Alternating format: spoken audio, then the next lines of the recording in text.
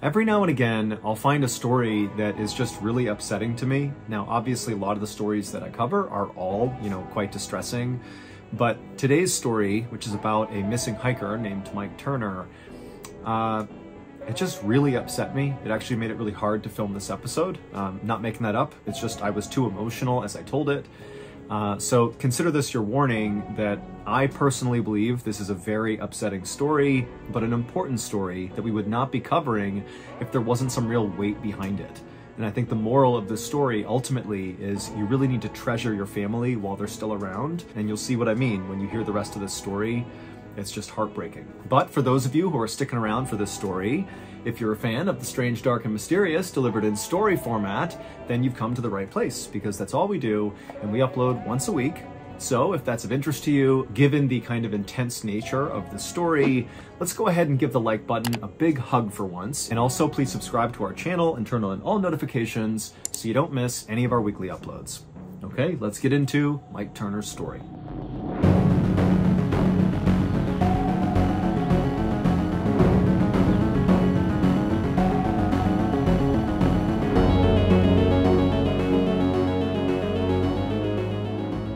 On the afternoon of August 2nd, 1998, a 48-year-old, 6-foot, 6-inch tall hiker named Mike Turner stopped for a moment and took his bottle out of his backpack and took a sip. Mike was standing in a cluster of trees on the side of this mountain about 11,000 feet up, inside of an area in Wyoming called the Fitzpatrick Wilderness. The Fitzpatrick Wilderness is easily one of the most visually striking places in the entire world. It's like all of the extremes of nature kind of collided together in this one place. You have these massive, 13,000 foot tall snow-covered mountain peaks, you have glaciers, and then right below them, right at the base of these huge mountains, are all these lush green fields full of tall grass and flowers and animals running around and little streams and lakes. I mean, it's absolutely picturesque. In fact, some of the pictures of this area, they look fake. They're so ridiculous. But the real reason the Fitzpatrick Wilderness was known as this unbelievably beautiful place was because really it went kind of untouched by people because it was so hard to get to. I mean, basically the only people who stepped foot in this very surreal landscape were really experienced outdoors people like Mike Turner, because it took a lot of know-how just to get to this area and to survive in this area. This is a very, very rugged place. But Mike Turner was not content just going to the Fitzpatrick Wilderness. He really wanted to experience the true nature of this area. And so what he was doing while he was out there was hiking off trail. And so he's in this totally remote place, hiking around in an area that was not even marked on a map. Now, to anybody who has not done any compass and map navigating out in the wild, this might seem totally reckless. And to a degree, it sort of is. But it's something that people totally have a knack for. I can speak from my own experience. When I was in the military, we did a lot of compass and map navigating, like in the backcountry in Alaska and also in California. And I was terrible at it, but I can tell you some of my classmates definitely had sort of like an innate skill to understand where they were in relationship to terrain features. And then if you combine that with proper training and experience, I mean, these guys got really good at just being able to navigate with a map and compass. And so Mike was one of those people that really was an excellent navigator. And so walking off trail like this in such a remote place was sort of routine for him. Now, Mike was not some full-time adventurer. This was something he did that was sort of a passion for him. His job was he was a reverend at a Christian church in Idaho, and he had been for 10 years. And Mike loved being a reverend. He loved his congregation, and his wife Diane and his 3 kids, he had 2 daughters and a son, they were all super involved in the church. I mean, it was a great thing. But at the same time, being a reverend was a lot of work, a lot of responsibility, and a lot of stress. And a way that Mike had found to kind of cope with that growing stress of being a reverend was to go out hiking. He actually found, sort of ironically, that when he was out in nature hiking, he felt closer to God than when he was inside of his church preaching. And it was because he sort of looked at the world as this grand gift from God. And imagine being in the Fitzpatrick Wilderness, looking at this unbelievable terrain. I mean, it looks like, God made this. I mean, who else could? This is so strikingly beautiful. And so with that as context, on this particular day that Mike had stopped to sip water 11,000 feet up on this mountainside, This was actually the 4th day of a 9-day pre-planned solo hike through this wilderness that Mike had been planning out for over a year. Now, even though Mike was a very skilled hiker and backpacker and survivalist, he knew doing any sort of really long solo hike came with a whole bunch of risks that only really come if you're solo hiking. The biggest risk being that if you get into trouble when you're out on a solo hike, well, you're all alone, so you better have a really good plan for what you're going to do if you get into trouble. And so Mike had come up with a great plan. He had spent that whole year mapping out this off-trail path he was going to take over these 9 days. It was a 60-mile trip through the Fitzpatrick Wilderness, and he drew out basically exactly where he expected to go on a map, and he gave that map with all the different coordinates and exactly where he'd be on each day to his wife, who also was a very enthusiastic hiker. And he told her, on the 9th day, you're going to meet me at this spot at the end of the 60 miles at noon on this 9th day right here, and I will meet you there and you can take me home. However, that plan had changed on that 4th day as Mike was sipping his water on the mountainside. And only Mike knew it because he had no way to communicate back to his friends and family. Cell phones were very primitive at the time, so he couldn't just call somebody. I mean, basically, if he deviated his plan, he was the only one who would know. Now, the reason why Mike, on the 4th day of this 9-day trip, decided to alter his course made a lot of sense. So even though Mike was technically solo hiking, he was not actually alone. With him was the family dog named Andy, who was a very good-natured black lab mix who loved going hiking.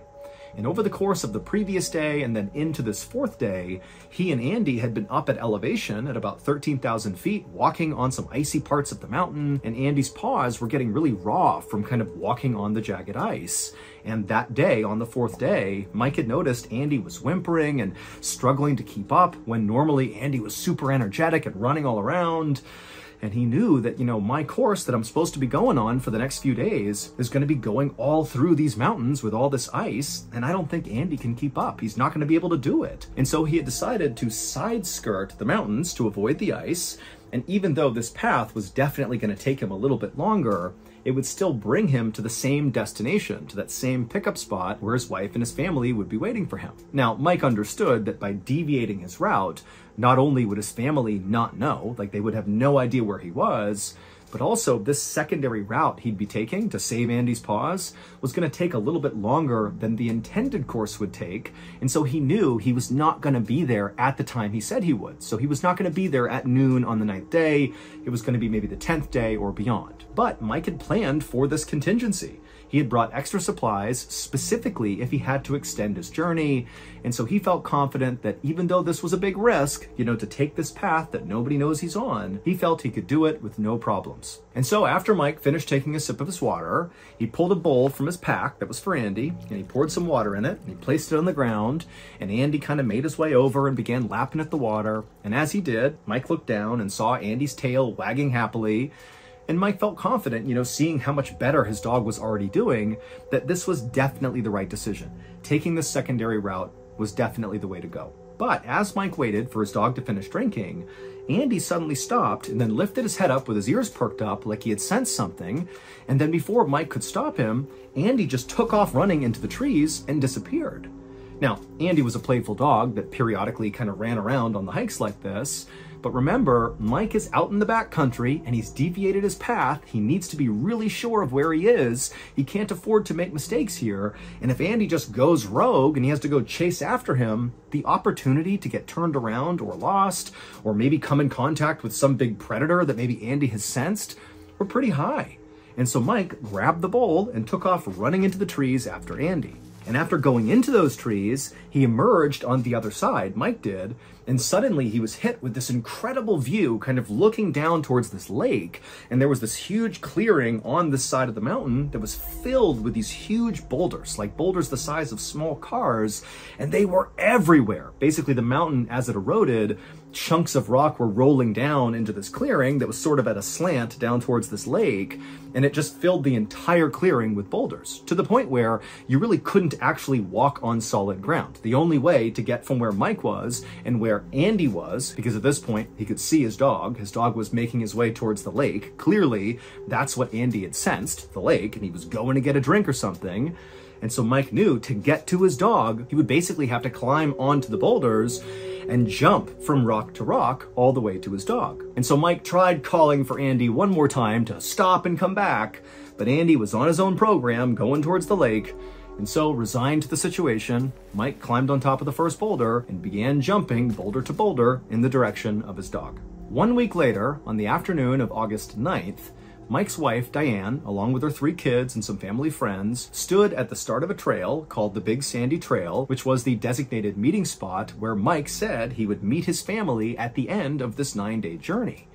And as Diane stood there at this meeting place, she kept anxiously checking her watch. Mike was late, and not just a few minutes late. He was a full 24 hours late. Mike was supposed to be there on the 8th at noon, and now it's the 9th, and he's still not here. But remember, Mike is a guy that did stuff like this fairly regularly. He was very competent out in the wild, and everybody knew when he went off on this journey that of course there was some variability to when he would actually arrive at the meeting place. You know, despite Mike saying, "I'll be there on the 8th at noon," Diane and her friends and family all sort of felt like, well, I hope he's there at noon, but realistically he might be, you know, several hours or maybe even a day late, and that's okay.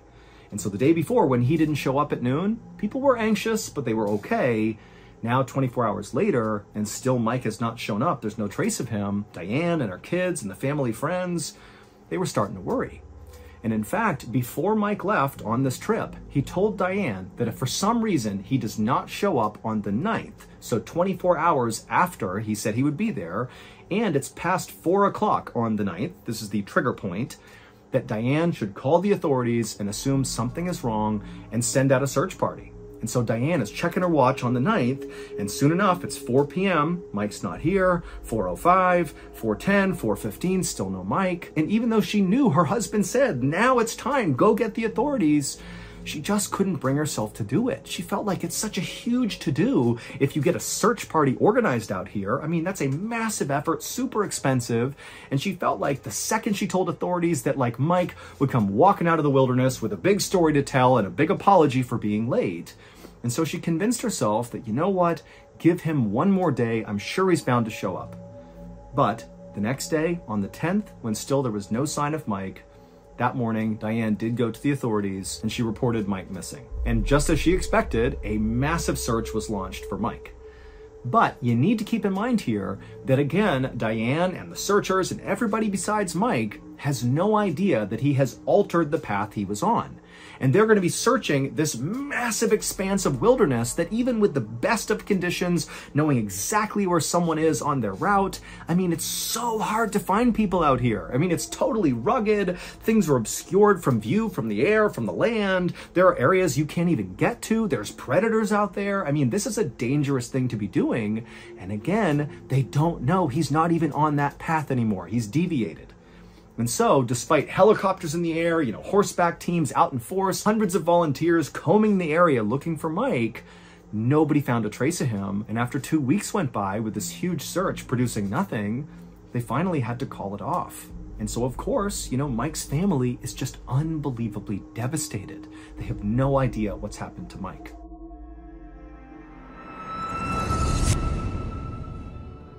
Have you ever thought to yourself, man, I just wish I could consume the strange, dark, and mysterious in live storytelling format? Well, guess what? That is now a reality.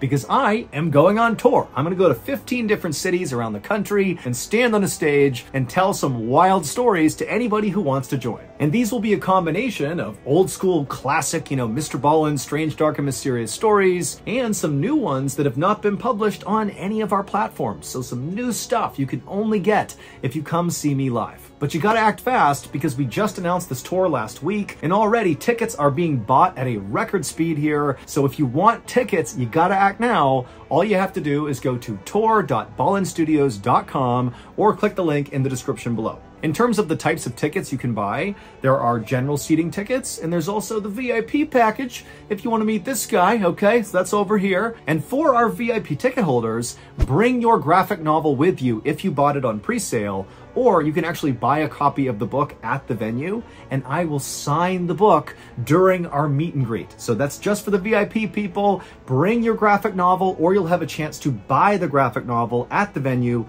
and I will sign it for you when we finally get to meet. So again, go to tour.ballinstudios.com and get your tickets now. I will see you there.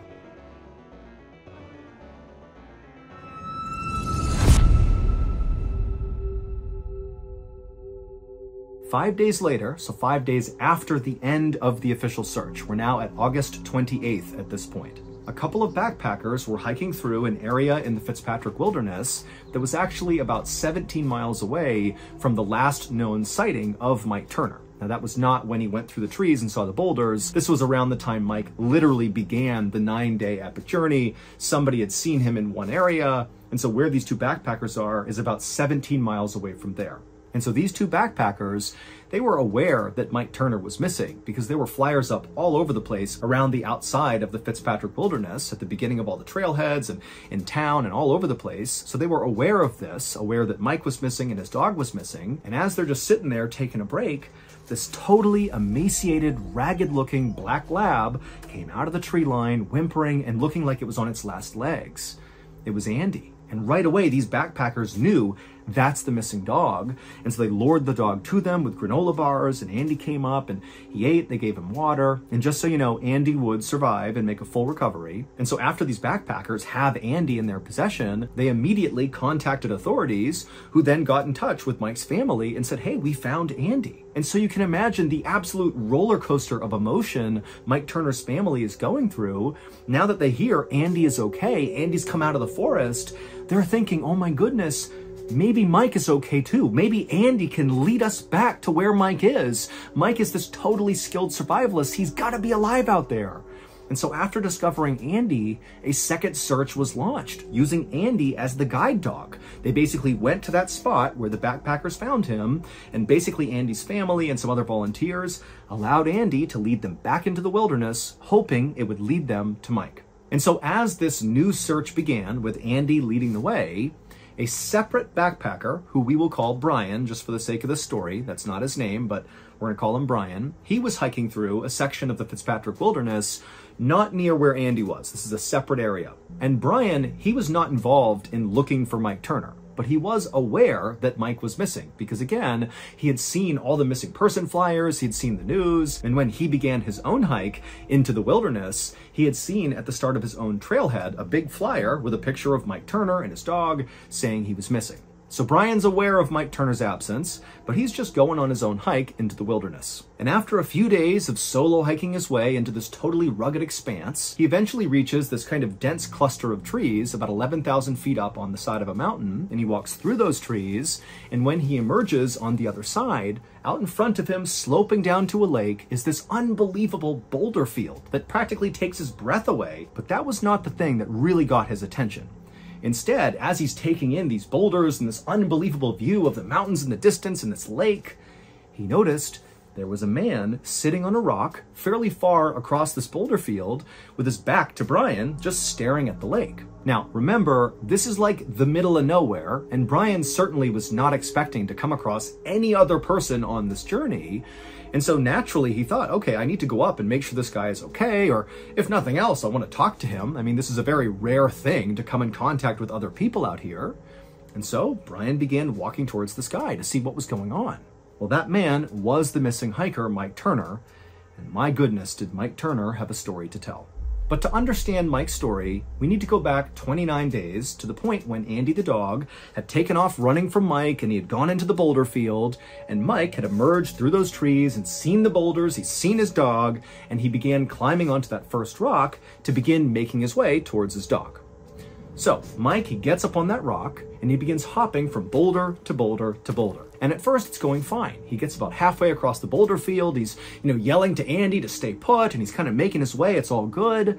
But then he reaches this one particularly large boulder that when he jumped onto it, it was kind of unstable and it began to wobble under his feet. And so instinctively, Mike tried to leap off of the wobbly boulder onto another boulder that was right nearby. But when he jumped, he sort of undershot this second boulder and so did not land on it and stay put on it. Instead, he kind of hit the face of this second boulder and slipped down to the ground. Didn't hurt Mike, he's just now on the ground in this small space between the boulders. However, unfortunately, the wobbly boulder right behind Mike, well, it didn't just continue to wobble, it wobbled to the point where it rolled forward and literally came to a rest against the second boulder that Mike had just jumped onto and failed to land on top of. Basically, wobbly boulder impacted second boulder, sandwiching Mike between them. But critically, it did not harm Mike. This is going to take some explaining, but it'll make sense after I go through it. Wobbly boulder had what looked like almost a U-shaped cutout on the face of the wobbly boulder. Like imagine a perfectly round boulder, but there's like a divot kind of sitting on the front of it. And it just so happened that on the second boulder in front of wobbly boulder, it also had a sort of divot on the face of it, kind of looking like a U-shape. And when these two boulders collided, these 800-pound boulders, Mike happened to be standing exactly in the position where those two cutouts wrapped around him like shackles. They basically pinned his ankles together, where he could not pull his legs up and out of this totally tight space that was just big enough to hold his legs in place. It was like he was anchored to the ground. But again, Mike is unharmed. His legs aren't broken, he's not battered, nothing. He just cannot move. Now, Mike instantly would have known this is a really big issue because he can't move these 800-pound boulders. They are 800 pounds, and he's by himself, minus his dog, who can't really help him with the boulders. And so Mike immediately just jumps into, oh my goodness, I have to find a way to somehow just move these boulders. Even just a millimeter, a centimeter would be enough to free his feet. And so he pulled off his bag, and one by one, he pulled out every piece of equipment he had, including his camera tripod and his stove and whatever he had. And he did everything he could to try to pry these stupid boulders off of him, but they would not budge. And so after 2 hours of trying in vain to free himself, it dawned on Michael that he was not going to be able to free himself. The only way he was getting out of here is if somebody found him and rescued him. And so Mike, doing his best to stay calm, he pulled out his journal he had brought along for this trip in order to detail, his closeness with God and, what he was learning throughout this journey. And he began documenting what happened to him to include, why he was in this boulder field, what he was doing when he got stuck, how he wound up in these sort of granite shackles, so to speak. He also very clearly in his writing was very much putting his faith in God to get him out of here. He wrote in his journal on this first day, 2 hours into this predicament, "I am in your hands, Lord. I don't know what I may face." The idea being, I don't know what's going to happen to me, but my faith is in you. I know you will help me through this. And so after writing this initial entry, Mike turned his attention to survival, like not trying to push the boulders off, but trying to survive amidst the boulders as long as possible. And so he pulled out his blue sleeping bag and kind of wrapped it around himself to insulate himself. He got out his stove, and there was some snow in reach, and he began putting snow in his stove and melting it to create water. And he also pulled his tent flap over the top of him. I mean, he was basically setting up camp inside of these boulders. And that first night must have been absolutely horrifying. I mean, the temperatures dropped down to near freezing, even though during the day it was over 100 degrees Fahrenheit. But that night he's in this horrible position, just trapped with his own thoughts, just hoping and praying that, God was going to get him out of here. The next day when Mike woke up, he wrote in his journal some more, and he began detailing his biggest fears. One of them was potentially having to have his legs amputated if he got out of here. The damage of losing circulation to his legs was scary. He wrote that he had food for at least a week, but he only had 2 quarts of water, and there wasn't all that much snow around him left to melt, and he was running out of fuel. And so he was really worried about not having enough water, even though, very ironically, he was like 25, 30 feet away from a lake, which he could have drank water from, but again, he's trapped to the ground. And so on the second day, Mike actually attempted to throw his water bottle, which he connected some rope to try to get it into the lake to capture some water and pull it back to him. But when he threw it, it was just short of the water. He could not get it into the water, so he couldn't scoop any water into his bottle. And then when he tried to retrieve the bottle, as the bottle was being dragged towards him, it got wedged in some rocks. And again, he can't move, so he can't possibly fling it out of these rocks. And so he couldn't even get his water bottle back. And so by the end of that second day, Mike's tone in his journal began to change. It wasn't totally negative yet, but he began talking about how, man, I wonder what's going to happen when I run out of water. I wonder what my urine will taste like if I mix it with Crystal Light. So it was kind of like he was joking about the fact that he was going to try to make his pee taste better. but it also showed he was beginning to realize just how serious the situation was. Nobody knows where he is. He's completely off the beaten path. He has no idea if anybody even knows he's in trouble, and he's about to be out of water. The next day, so the third day of being trapped inside of these boulders, Mike would once again begin writing in his journal. And his tone seemed a bit more optimistic, despite the fact that he has not solved, this water crisis he's about to face. He's down to his literal last quart of water. But in his journal, he talked about how this whole trip he went on, this 9-day trip he had planned out, the whole point was to become closer to God. And he felt like, you know what? I've really done that in the past couple of days. What I wanted to achieve, having a really spiritual event here, it's happened like times 100 being trapped here. I mean, this is the closest I've ever felt to God. But you could just tell there was just an underlying sense that I'm going to get out of here. I'm going to learn from this experience. I'm not going to take stupid risks anymore. I'm going to be a better father, be a better husband, be a better reverend. I'm going to make something of myself. I'm going to improve as a result of this suffering I'm going through right now.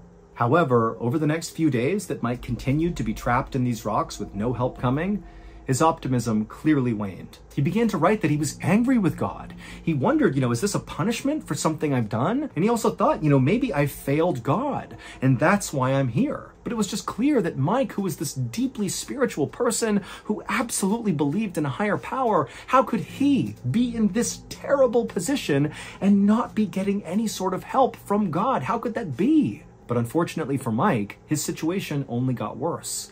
On about day 5 or 6, as Mike was laying wretchedly inside of this horrible camp he had built, he noticed that he had completely lost feeling in his left leg. Like completely. It was a dead leg at this point. And even though he knew by this point how bad of a situation he was in, this sparked a new, very real fear inside of Mike that he detailed in his journal. He knew his body was actually beginning to break down, and still there is no help, no divine help coming in despite all his prayers. There's no one coming to rescue him. He is all alone. In fact, Mike would write in his journal something that practically brought me to tears when I read it first, and it just said, "So lonely, more than I imagined." I just can't picture what it would be like to be trapped out there. You're not hurt, but you can't go anywhere, and you're all alone, just slowly withering away. And your family, they're somewhere out there, they have no idea, nobody knows. It's just unbelievably devastating. The mental torture this man went through is just out of this world. But it just keeps getting worse. Day 6, day 7, Mike at some point actually dropped his journal, and because he can't actually reach it anymore, he just picked up whatever objects he had and continued writing on them, like his pocket Bible, and then also there was an instruction manual for his stove, and he would write in the margins, and his writing just continued to get more and more pessimistic and sad. He began writing about how intensely he regretted his decision to take the long route. He was totally setting him up for this situation. Nobody would have known where he is. And so he's hating on himself. He's still mad at God. Why aren't you here? Aren't you seeing how badly I'm suffering? I mean, this is a guy who's basically losing his mind with regret and anguish and just pure loneliness. I mean, this is horrible. But then on the 7th and 8th day or 9th day that he was stuck in these boulders, once again, Mike's writing on his random things that he wrote on took another turn. Not only was his writing becoming more and more illegible, because he's literally dying here. I mean, his body's breaking down. He's exposed to the sun all day, and then at night it's freezing cold. He's not having any water. He's drinking his urine. He's got no food left. He can barely write. His writing begins to talk about his family and his children. At this point, Mike must have known the end is near. And so all he had was just the thoughts of his family. He began wondering, what his kid's life were going to be like in the future, because obviously the implication here is he knows he won't be there to see it. He'll be dead. And then in some of the last entries he would make, it was obvious that really Mike had turned back to God. Now he was back to approaching God with open arms. He was no longer upset or questioning God's plan. He was just ready. He actually wrote in his journal, "Fill me with peace, Lord. May my conditions not deny my love for you." And then he wrote, "I'm ready to die, though I'm missing my family." And then in his final entry, which must have been on the 10th day of his predicament, Mike's writing was basically completely illegible at this point because he's right on death's door. And even though you can't really tell what he wrote, at the end of this final entry, it says, "Love, Dad." It was like he was saying his final goodbye to his family. Then Mike took off his wedding band and he placed it on the rock next to him because he knew once he died and decomposed, the ring would fall off his bones and be lost in the rocks below. And he clearly wanted his family to have that wedding ring, so he placed it on the rock, and then he prepared to die. When Brian the hiker walked up to the sitting man he saw on this boulder, he realized almost immediately that that was Mike Turner, because he had seen the missing person flyers before he came into the wilderness. And so knowing this is the guy they're looking for, and knowing he couldn't move him, he covered him up, and then he took Mike Turner's wallet, which contained his ID, and then as fast as he could, Brian the hiker made his way back to the beginning of the trailhead and contacted authorities. I will say it took Brian almost 3 days to contact authorities, and he was going as fast as he could, retracing his steps. So that really gives you a sense of really just how remote of an area Mike was in when he passed away. And then also it would turn out that Andy the dog, who was leading that secondary search, he wouldn't find Mike before Brian would. But once they discovered where Mike had died and they checked the direction Andy was taking his family, it was obvious that Andy was heading in that direction. He was a faithful dog going back to save his owner. He just wasn't going to get there in time. And to close the story out, making it even more tragic, on the day that Mike left his wife Diane and his 3 beautiful children to begin this 9-day trek, after he left, Diane received a bouquet of flowers in the mail that Mike had sent that he knew would arrive after he had left. And attached to this bouquet was a note. And the note was written to Diane, and it just said, "Thank you for letting me live this adventure. Know that wherever I am and whatever I'm doing, I'm thinking of you."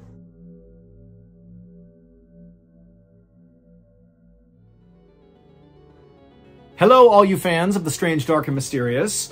As many of you may already know, we always have merchandise for sale at shopmrballin.com. But in addition to the year-round offerings that we sell on shopmrballin.com, periodically we'll do a big limited-time merch drop. And we have a new one right now. Dropping today is the new Lungy Most Wanted line. This amazing Lungy themed drop will have a t-shirt, also a tank top available, the Most Wanted Lungy design, as well as some cool stickers. But you gotta act fast because these things sell out quick. All our limited edition drops historically sell out pretty much right away, like first week, if not less. So again, just go to shopmrballin.com and get yourself some sweet, sweet Lungy Most Wanted merch. And if you're wondering, what the heck is he talking about? What is this lore around Lungy and the Most Wanted thing they're talking about? What is that? Well, you need to tune in to my next live stream on YouTube to hear that, or if you're listening to this post my live stream, just go ahead and click on the live tab on YouTube and you can find the video that explains the lore behind this drop. Again, head to shopmrballin.com and get your mitts on this limited edition exclusive Lungy merch. Enjoy.